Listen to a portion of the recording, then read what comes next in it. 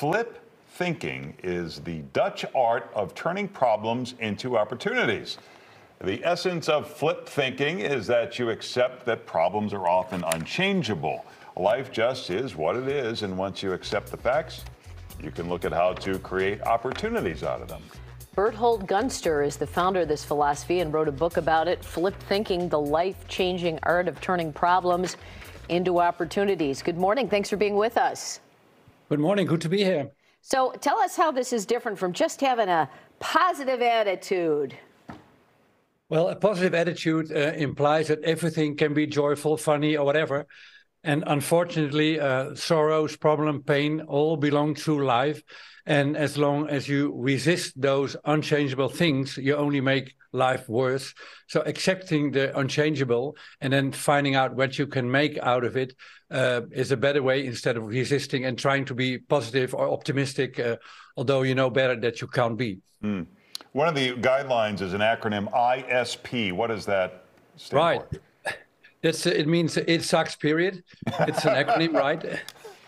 In life, often it sucks, period, you know. And so when you have a problem that you can change or can't alter, whatever, then we tend to make a problem out of the fact that we have a problem.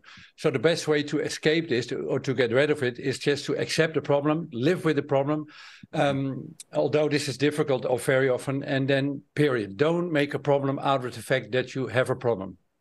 Yeah, so one of the general themes is not to focus on what should be, which I think a lot of people get stuck on, but what could be.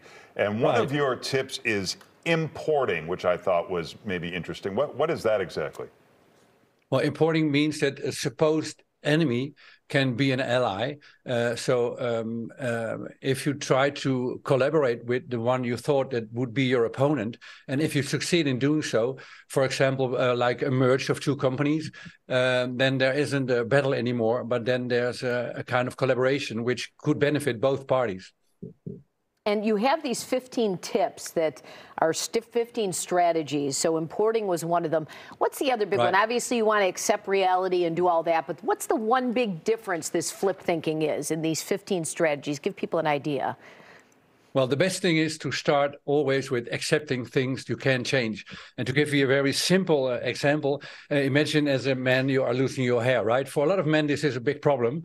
So you could fix the problem, just fix the problem by wearing a wig or getting a hair transplant or whatever. And there's nothing wrong with that. Then you have solved the problem, right? Everything is again as it should be. But once you go with the flow, accept the fact that you are losing your hair, then maybe you can examine what would it be if bald would be the fashion, right? Yeah. Now, how attractive would be somebody like Michael Jordan be when he still would have had hair, right?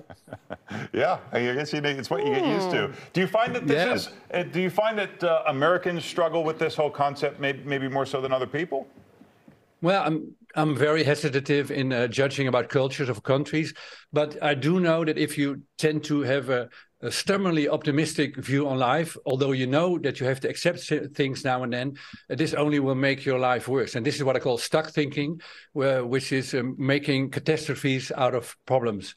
So accepting the unchangeable, which sounds like defeat, but at the moment you accept that some things can be changed, then you might open up for complete new realities.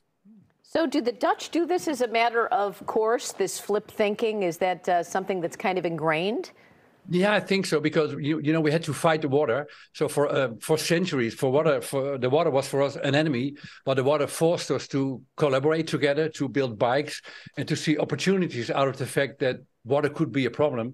So there's this nice example of wind. You know, when you want to organize a bicycle tour and it's windy, then wind is a real hassle, right?